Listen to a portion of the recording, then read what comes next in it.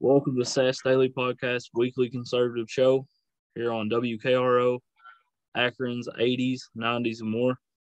We're blessed enough to have a interview with a candidate running in my county, in Knott County, Landon Gibson. He's running for Constable. He's a Republican running for Constable in District 2. How are you doing tonight, man? Doing okay, Seth. How are you, buddy? Doing good, man. Glad to sit down with you and have you on the show. It's good to sit down and talk to you finally. Absolutely, man. And no disrespect to the other candidates, but they don't have the law enforcement experience like you do. No, they don't, Seth. Like I said to a lot of people, I have 10 years plus experience here at the jail. I know the inmates. I know paperwork that comes with getting people out, warrants, anything you can ask for in the court system. I know that to the back of my hand pretty much.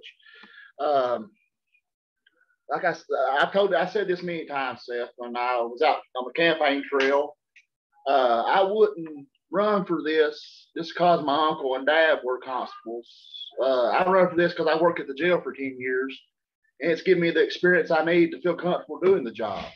I just wouldn't run just because my uncle and dad had it. That's just not I feel comfortable doing something, I guess you can say. And with the experience I've gained here, I've got pretty comfortable with it. Absolutely. And really, since your dad, we've not had a constable that patrols our area, man. Do you plan on bringing that back? Yes, I do. Like in my district, Seth, you got the lake, which is mostly where my dad patrolled, because that's what they ask him to patrol, But like I said, I got this home office concept that I've come up with. I posted this last night, that I don't have an office at the Human Resource Building. I don't have an office in the courthouse or anything like that. My office is going to be a little office in Pine Top. If anybody has any problems or issues, they're more than welcome to come and talk with me in my office. It's a comfortable environment, couch, stuff like that. People will feel comfortable with. But yes, the patrols, I hope we can bring that back. And with my law enforcement experience dealing with these inmates constantly, I should have a good rapport with people and know how to handle certain situations the best I can, Seth. That's the best way I can put it. And also, you can do Zoom. You could also do Zoom meetings with people and stuff as well in your district. Yes, this Zoom is a first for me as far as interviews, but we have been doing Zoom court for ever since COVID. We're starting to step back from that and going back in person. But yeah, I'm familiar with Zoom and stuff like that. Definitely, it's a thing that I can consider. Like I said, I'm still working on things and trying to get it situated to where I can do my job from that office. But it's a work in progress. Definitely, that's definitely cool though, man. That we're gonna have a constable that wants to patrol the area and stuff. Because really, I haven't seen a constable since your dad do that. Really, to be honest. Yeah. Well, this is a story I'm going to tell. Back when my uncle was constable, back in when he first got in the 70s, early 80s, you could take DUIs out of the back of the state police car and take them home. But now that's not you can't do that. But I'm saying that's back in the good old days. It's a story that you can, constables are, this is what I'm going to, but, one of my signs I got today says, putting our community first. And a constable is also a peace officer. And it can represent your community in a good way and promote your community in a good way and help people in your community. I mean, it's not just about policing. It's about, what your community needs and what I can give back to that community. Because I have lived in Pine Top for 33 years now. And it's given me a lot more than I can possibly give it back. And my favorite word about the constable job is peace officer. A peace officer can mean a variety of things, but That's, my putting my community first is going to be the thing I go by. And I want to share this little story here. The Car Creek Alumni Association, I am working with them on trying to get their building updated. I've offered to night watch and police that area if needed to keep some vandalism happening.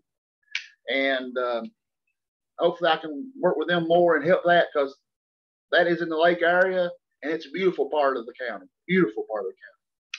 And that's what my goal is right now, working with them. In 4 years span, I hope to make an impact. I can't promise you what that impact may be because that's not my style, but I will make an impact, and it's going to be to the good and positive. I can assure you that, Seth. That's definitely cool, man.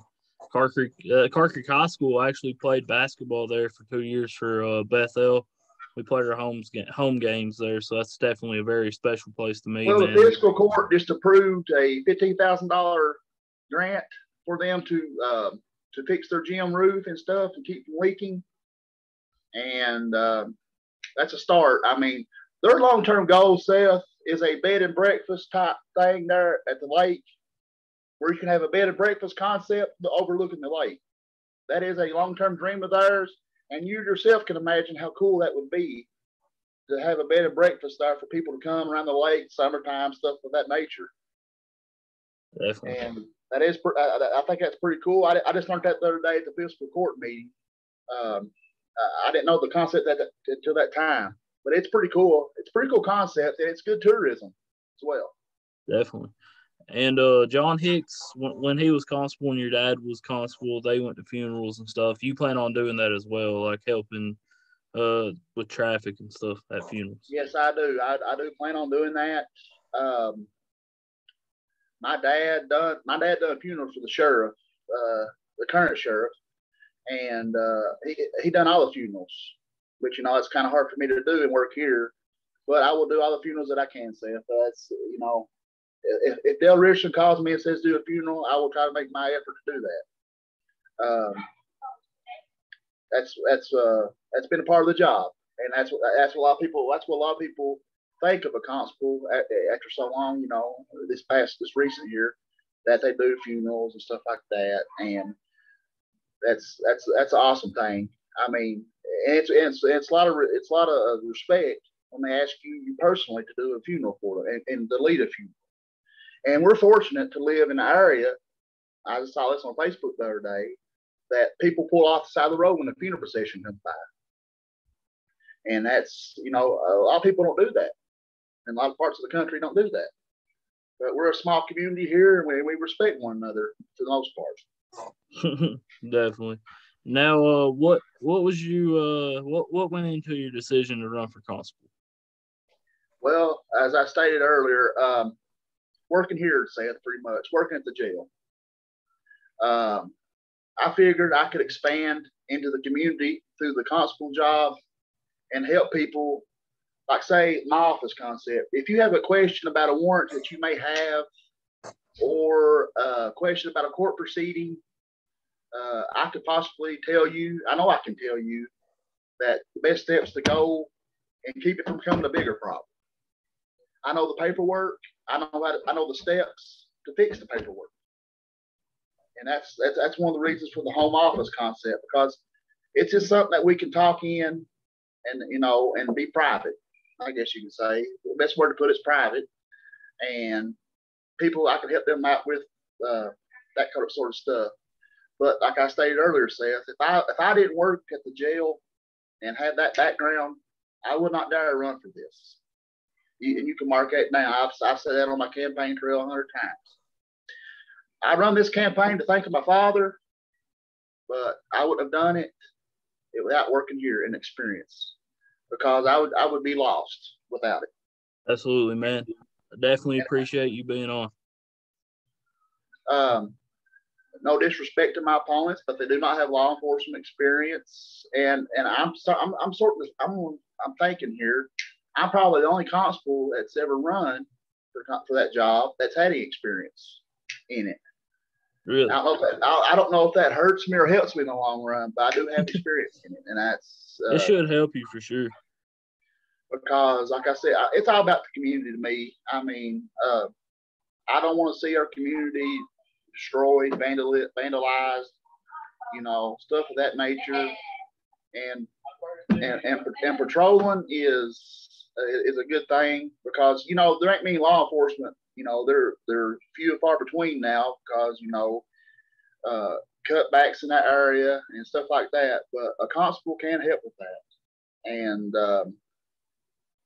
that's a good thing. I'm glad you brought that up. Actually, I mean, it's something that I'm going to have to plan out in certain areas, like the campaign trail. You have to go to certain areas to talk to people like Sassafras and Cole, stuff like that. You can have a schedule where you can patrol those areas, and don't be so what's that called? I guess don't be predictable.